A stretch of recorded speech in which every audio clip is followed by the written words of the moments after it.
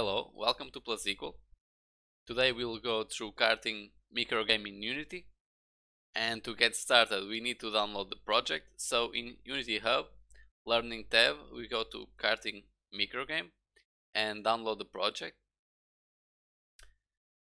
It's already downloaded. We can create a new project. Let's put new here on top to the version 2019, and down here we should have, it's loading, should have our Karting Microgame. It's here. Press here install because this is not really download, it's just install. We just downloaded it before. Let's put here Karting Microgame, select a location. Here it's already done. Okay, it's done. Make sure you have that selected and create. And now this can take some time as well because it's the first time we are opening the project. Okay, the project finally is loaded and we can start the tutorials. So press the button to start tutorials. And I don't know why these always open up the Unity not expanded. And the first thing they tell us to do is press start to begin and enter play mode. Like always, microgames want us to try them out before we start editing stuff. Okay. And I suppose this is it. And the first thing I noticed is that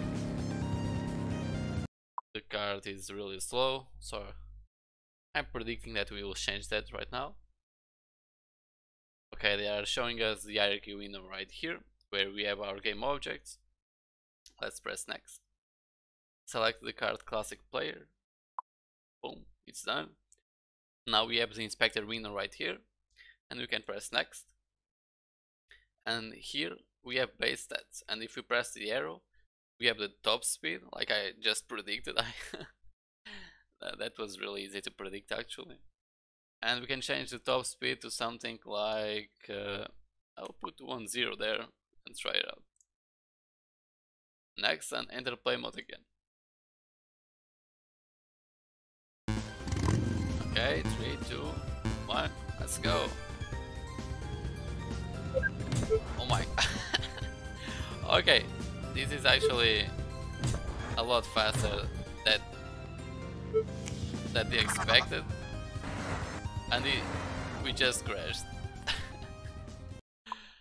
So we can change the value later to something like 50, but for now let's open up the tutorial of the editor UI.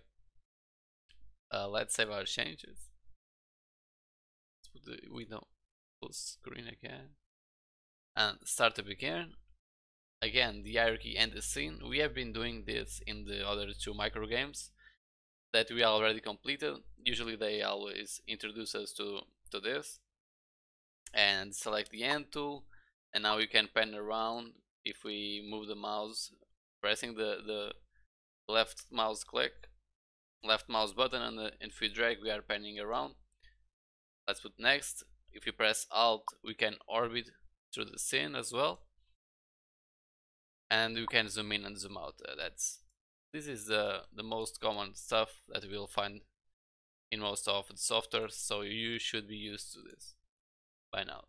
Here we have the project window where we have all our files and stuff, and now we can go to tutorial, edit colors. Oh, this one also have a tutorial to edit colors like the first person shooter.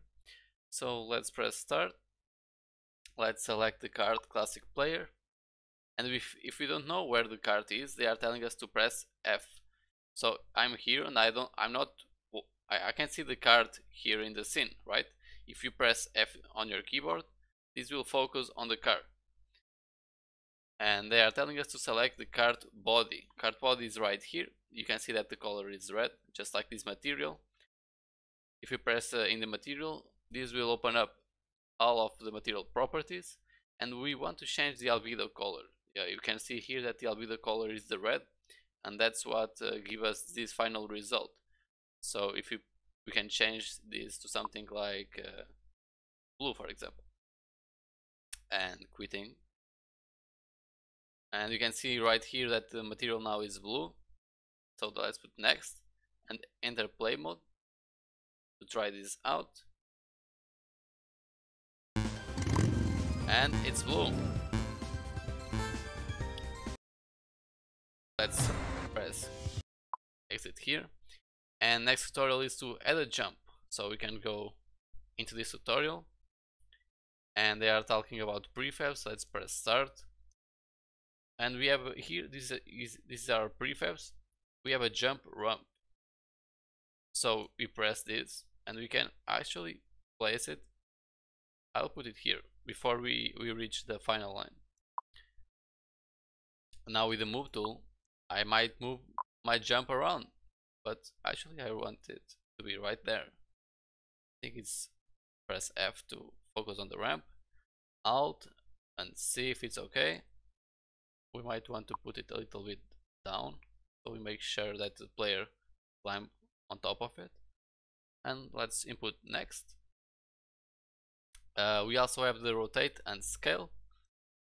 Okay, what you can do is put it here just for people that go on this side of the track. Put it close to the wall, just like that.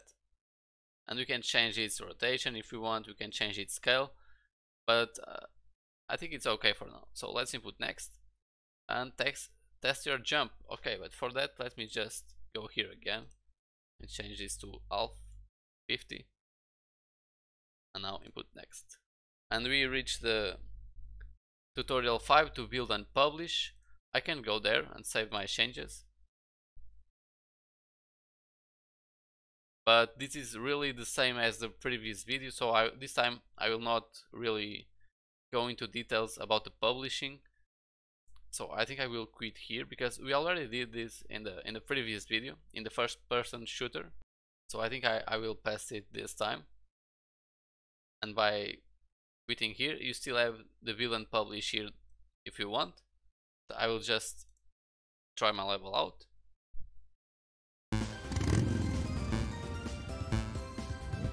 There we go.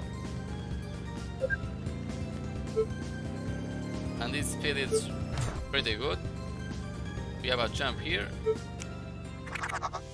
And we are flying. What? Okay, this was pretty crazy jump. But we win. So that's what counts really. So let's exit play mode. And this is it for this tutorial. This was pretty fast. So anyway, you guys have here a nice prototype to test a karting racing game. We still have one microgame to go. I think it's a platform game. So we might run into that later. Thank you a lot for watching and I will see you there. Stay safe.